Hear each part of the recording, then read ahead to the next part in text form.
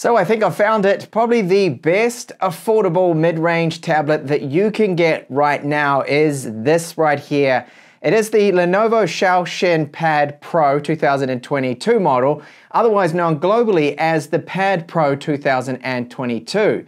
So what is on offer here is really fantastic for the price point.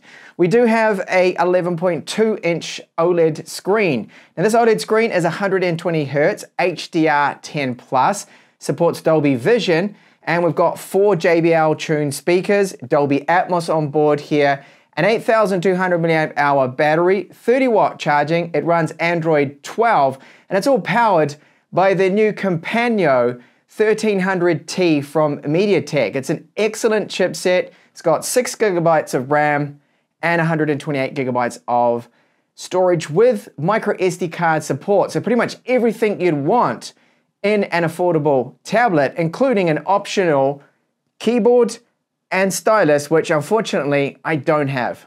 Here is our box. So obviously this is the import version. I got it from a company called Giztop, and it's called the Xiaoxin Pad Pro, or the Pad Pro 2022 edition. Now just quickly, I'll show you the rear of the box. You can see that it's got HDR10+, Wi-Fi 6 certified, JBL sound, Dolby Vision, Dolby Atmos here, and of course powered by that MediaTek 1300T chipset. My version here has 6 GB of RAM and 128 GB of storage. So included inside the box, we've got our power supply, which is 30 watts. Now we'll charge it in just over an hour. I'll give the exact time in this video. We have a micro SD card slot tool there, so there's no SIM support with it. Just a few little bits of paperwork here. That, of course, all is in Chinese, and they do give us a 3.5 to Type-C adapter. Now, why is that? Well, obviously, because there is no, sadly, 3.5mm headphone jack with this particular model, and a Type-C to Type-C cable. So let's take a look at the build. We've got an 11.2-inch OLED screen, 120 Hz, a maximum of 600 nits brightness. It does look very good. The bezels are okay. They're not super slim. We've seen tablets now, of course, with slimmer bezels, but for this price point, I think it's perfectly acceptable. So it is about 480 grams and 6.8 millimeters is the thickness of it, so it's thin enough. Now, it's a plastic frame all around the outside, and I think this here also feels like plastic. Now, I've intentionally not cleaned it. You can see it's an absolute smudge magnet here. I think the design compared to the previous year's version actually looks a lot cheaper, and the way they've done this camera too. So it's a 13 megapixel camera. We do have an LED flash. The good news about this camera is it does have autofocus, and here's just a few quick samples. So these two samples now are of the rear 13 megapixel camera, and then the front-facing camera, this one is 8 megapixels. Later on, I'll give you a video sample too from it, so it can shoot in 1080p. So we've got the Lenovo branding here. This is for, I think, the area for the stylus to charge that. Unfortunately, I don't have the keyboard or that stylus this time around, just the tablet itself. On the top, we have 2 microphones, volume up and down buttons. They feel like they are made out of plastic. And when you take a look at the bottom right here of it, you'll see the Pogo Port pin connectors and then the little holes there for the stays for that optional keyboard. Now, I've used the previous gen keyboard, and I think it's basically the same with this model here, so it will be a good keyboard from Lenovo. Highly recommend getting it if you are going to type a lot on your tablet. We have 2 of the JBL tuned loudspeakers, our power button, and then the micro SD card slot right here. So there's no SIM support with this model. So great, we have the expandability with the storage. We can add more, but we do not have a 3.5mm headphone jack as mentioned, which is unfortunate.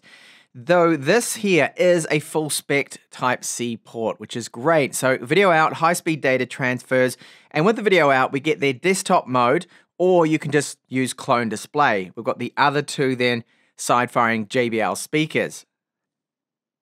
Lenovo's gone with an excellent, basically flagship grade panel here for a tablet. So 11.2 inches. It is, of course, a screen that is an OLED. So blacks do look very deep. Nice colors here.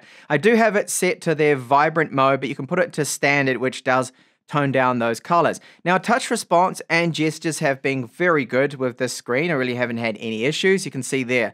Again, look how good those blacks look. Now, there's no light leakage. There's no bleeding too as well with this screen that you don't see what you see with the IPS panels is you see the leakage coming in around the edges. Not going to happen with a screen like this, and of course 120 Hertz. So we do have adaptive brightness, we've got double tap to wake, you've got lift to wake as well, and you'll see here under color we do have your standard options there. So they have by default vibrant, but I would probably run it on standard, but I've just kept it on vibrant here because that's how you get it out of the box. You can adjust the white balance there, or even just tweak it a little bit more if you wanted to do so. So great set of options in here. Now this OLED does not have a DC dimming option anywhere. However, you see that there's no banding. I don't see any flicker with this screen. So it does look to me like most people, if you're very sensitive to OLED or AMOLED screens with flicker, I don't think you're going to have an issue with this particular panel here because it is very good screen that they've gone with here, Lenovo. It is really basically a flagship grade screen in what is really like a mid-range tablet. Now the UI here that it runs is their own ZUI 14 based off Android 12. Now you see that we've got of course here the Companion. It's the 1300T. Very good chipset from MediaTek here. You'll see later on it doesn't get hot. It's very good, the performance we get out of it. 6 gigabytes of RAM, and the security patch level is July. Now, I know a lot of people will probably be asking me this, so I'm just going to point it out that yes, updates are working. I know with the previous models, firmware updates did not work. They are working here. They flash over, so that's really good. Bug fixes are coming through from Lenovo. So the ZUI, I have not been a big fan of in the past. This one is actually a little bit better. Performance is very good. The whole interface, the UI, the tablet feels more like a flagship tablet than it does really a mid-range one. And of course, it's selling for a very good price point, around about $300 US or so. For the spec, I think is good, the screen we are getting. Now, I wanted to point out that there's a lot of little extra things in here you do get from Lenovo, but one of the ones I really do like is this. In battery here, you will find that there is a, of course, battery saver mode, but we've got optimized charging. Now, if you intend to hang on to this particular tablet for many years, you want to get the maximum battery performance out of it, do enable these. So battery maintenance mode or the battery protection mode as well. You can turn that on and it's going to really increase the longevity of this particular tablet's battery. By the way, it's 8,200 milliamp hours, which we do have with this model. So the UI overall, I like the performance. It seems to be stable. There's no bugs. Firmware updates are working. And yes, Google Play and Google Play apps, all of that is working. Another thing with that UI is I do like if you wanted to multitask, for example, you select one of the apps that it's going to support, so Prime Video, hold it down, and then you can just pull down. You can go between having free form, you'll see, split screen, or lock the app. And I find it's actually quite an easy way to do it. So freeform now, I can have it windowed. You can do this. Now, we've only got 6 gigabytes of RAM, but you can see the performance of that app seems to be just like having basically like a little phone screen right here, which is good. So you can do that with the other apps if you simply just swipe up. Okay, you bring them up again for an app that is going to support it. So let's take a look at maybe 3D Marker is, maybe not. You can even split screen that too as well, and you can adjust the size you want that to be for the apps that are going to support it properly. I can see that one isn't. Oh, it's because it wants me to run another here. So you can have, of course, like Chrome open. Now, for some reason, Chrome doesn't want to install on this because of the Chinese ROM. It didn't originally come with Google, but install Google Chrome Beta. That's working, and the performance is really good. And you can see here, I've still got that app there running in the background, which is great. And then you can do the floating apps too. So it is quite a good tablet for multitasking. And just to mention that the ROM performance does seem to be very smooth and fast and snappy. Occasionally, if I'm doing a bit of heavy multitasking, I've noticed that some of the animations can be, you can see it a little bit juddery, a little bit jerky, but normally most of the time it is quite quick when you're swapping over between different apps. Task Manager doesn't seem to kill things off too quick, which is good. Now, what about bloatware applications? There are a few to start with, but you can thin them right down. You can remove pretty much all of them, but occasionally you may see a few notifications and some things until you block it in Chinese. So it'll take a day or so of using it to clean it all up. Once you do that, you're really not going to see any Chinese, which is good. So these are the stock apps that you do get once you remove all the other garbage on there. There's just a few of them. It's not overly bloated, so it's not bad there. And as mentioned, you just need a little bit of time to clean that up. So the battery life, the runtime here, this is at 120 Hertz for a 8,200 milliamp hour battery, isn't bad. So 8 hours, this is a fixed test that I compare with all the other, of course, tablets I do review. 200 nits of brightness. It's not a bad result. If you want, of course, over 10 hours of runtime, around about 11, then do run it at 60 Hertz, if you don't mind 60 Hertz.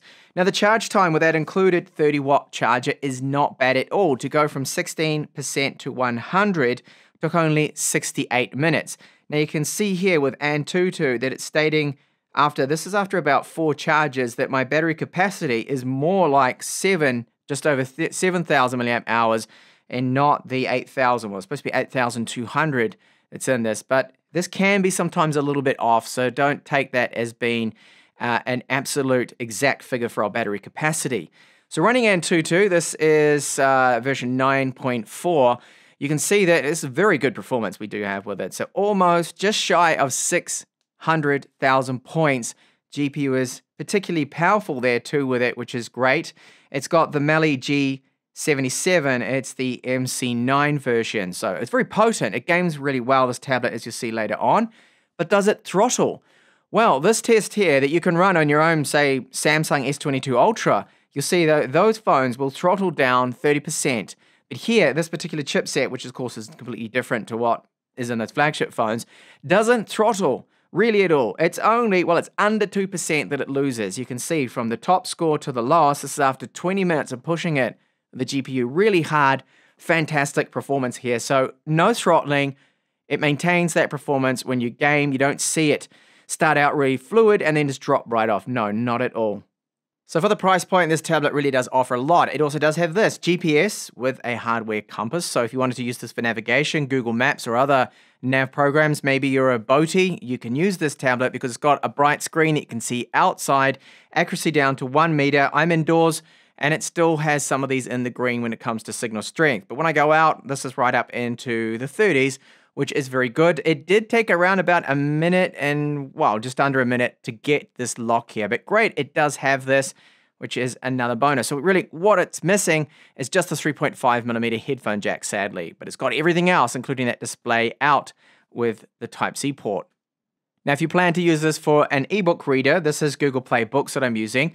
It looks great. The screen is sharp, the text doesn't look blurry, and I have been using it for a couple of hours reading on it, and I didn't have any problems with my eyes, any strain. Of course, with the Google Play Books, you can invert the text. So you can have a black background, white text if you wanted to do so. You've got blue light filter. All of that good stuff is there, and holding it, especially in portrait like this, I find is comfortable. And remember, it's only 480 grams, so the weight of it is not too bad. I'll just quickly show you PDF files here.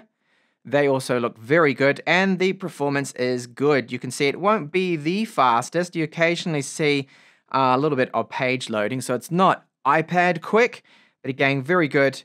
And thanks to the OLED screen, it just looks really stunning, whatever PDF files you are reading on this Xiaoxin Pad Pro or the Lenovo Pad Pro 2022. As for 4K demanding videos that you might want to be playing on this, you can play them, okay? But I just ran into a problem with the codec for sound. So a Jellyfish 10-bit file, this is a 140 megabits per second, so it's very demanding, but look at how it plays this back. This is even better than Windows 11 Pro Core i7 laptops that I'm testing out. There's no judders, there's no stutters at the beginning. It looks really good, but there is no audio coming through because of the codec problem. So all you need to do is install VLC Player, then you'll get sound. You can play 4K files really without any problem. This is another 4K clip here.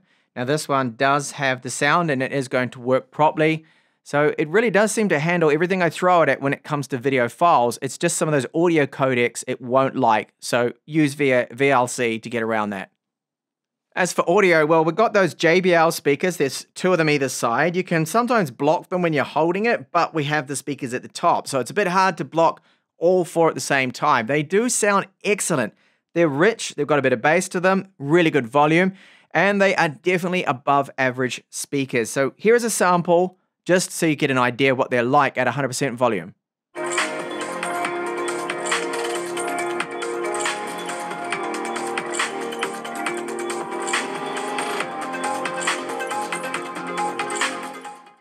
Wow, yeah, those are really good speakers. I don't think anyone's going to be disappointed by them at all. And by the way, YouTube playback performance, yes, you can run this at 1080p, no problems.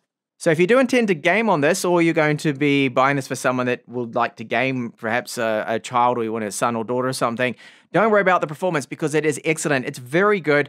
I'm really not noticing any lags, and the performance here is close to that of what I would call flagship performance, really, even though this is a mid-range chipset.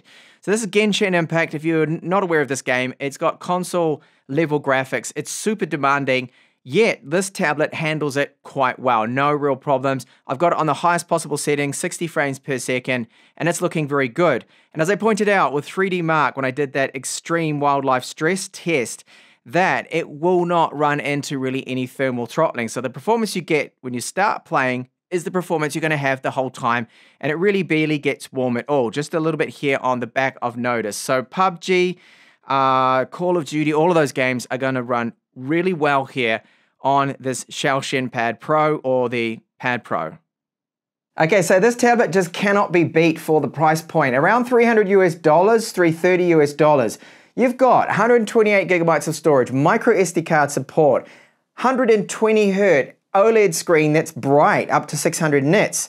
It's got HDR10 plus support with it, Dolby Vision, Dolby Atmos, JBL speakers, large battery capacity, decent battery life with it, video out. It's got a compass, it's got a GPS. It pretty much has everything that you would want in a tablet, especially for the price. Now, why would you even look at some of the other Chinese brands that I do cover, like TechTablets or Chewy? You just wouldn't. Some of those models sell for $280, $260, $250 US.